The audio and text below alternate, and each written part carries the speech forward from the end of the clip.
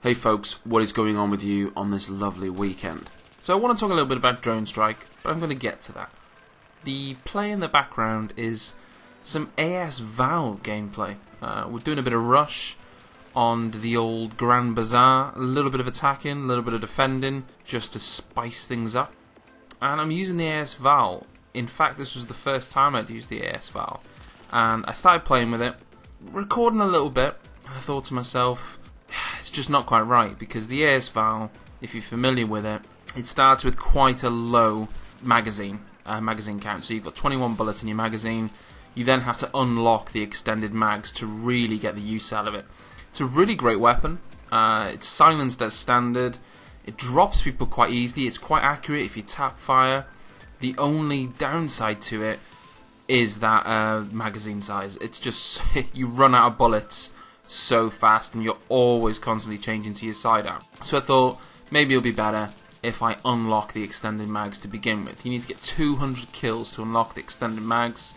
So I just jumped on some team deathmatch, and away I went. I actually recorded that footage, and I was going to upload it in a different video, just to show how I unlocked the extended mags for the ASL, because it was such a good video. I mean, I was on like 100 kills, 10 deaths, something crazy.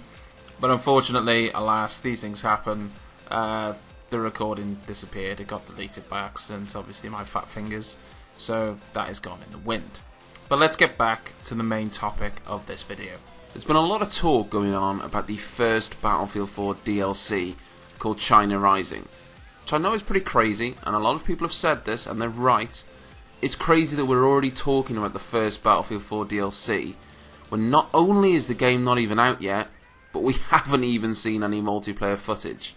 Yeah, we're already talking about what is going to be the first DLC after the game is released. And when you put it like that, it is pretty crazy. Now I'm going to go a little bit left wing. I'm not going to talk about China Rising per se. I wanted to talk about something similar, but just a little bit different from China Rising. And I wanted to ask a certain question. What on earth happened to Drone Strike? Now, a little while ago when it was announced, it said it was going to be the first DLC for Battlefield 4, and it was going to be called Drone Strike. It was on quite a lot of marketing material going around the lovely world of the interwebs. It was confirmed by DICE at the time as well. Well, I think I know pretty much, and I'm sure it doesn't take a rocket science to work this out. I can say with 95% certainty exactly what happened to Drone Strike, and it's nothing. As far as I can tell, Drone Strike is China Rising, just with a different name. Now, of course, I could be wrong, and there are other options as well, which I'll talk about, but the most likely is that Drone Strike was just a temporary name, and they eventually settled on China Rising after some thought. There was a little survey that was going around as well. Maybe they've taken some of that content on board. There was a tweet from the official Battlefield account a little while ago, and it kind of backs up to a certain extent, confirming that they hadn't fully confirmed the name of the first DLC. What's also quite telling, though, is the fact that China Rising, the information it states, all new high-tech gear. And considering the working title for the DLC was Drone Strike, it stands to reason that all that new high-tech gear could in fact be drones, and some form of drone control. It all seems to fit in quite snugly to me, like I've just put Battlefield in a onesie, tucked it into bed for the night. An odd thought, but we'll go with it. Now, there are plenty of other options that could be true. Maybe Drone Strike is still called Drone Strike, but it will just be a later DLC. Certainly a possibility. Unlikely, I think.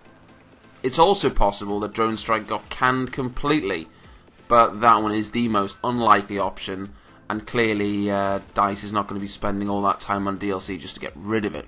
So I end up going back to my original idea, and for those people wondering where it has gone, my opinion is that it hasn't gone anywhere. It's just got a new name. Now, not only that, but Drone Strike was meant to be the first DLC that you get with Battlefield 4, and of course you get that for free when you pre-order the game. It stands to reason that as a pinnacle selling point of a pre-order our game and get this amazing DLC, you wouldn't just randomly then change it.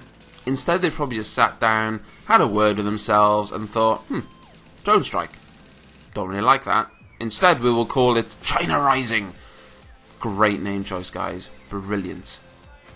No, it's not brilliant. I probably preferred the original name, to be honest, but let's be fair, the name is the last concern when thinking about a DLC. Well, it is for me anyway. Now it's time now to focus on Battlefield 4 itself. It's all well and good we talk about a DLC and what we're going to get in a DLC, but right now we've no idea what we're going to be getting in the vanilla game. And we need to be waiting for this vanilla game, and we can then just go balls deep with thoughts and ideas on exactly how good Battlefield 4 is going to be. On June 10th at E3, live multiplayer footage, we should get an amazing idea of how good this game really is and really could be. And it just can't come soon enough. The good news is that when it comes to the E3 footage, it's a multiplayer demo that is actually going to be shown. So we're not just going to get a multiplayer trailer, we're actually going to get a multiplayer demo. And I'm imagining journalists and people like that will be able to play this at E3. I'm not 100% sure on that.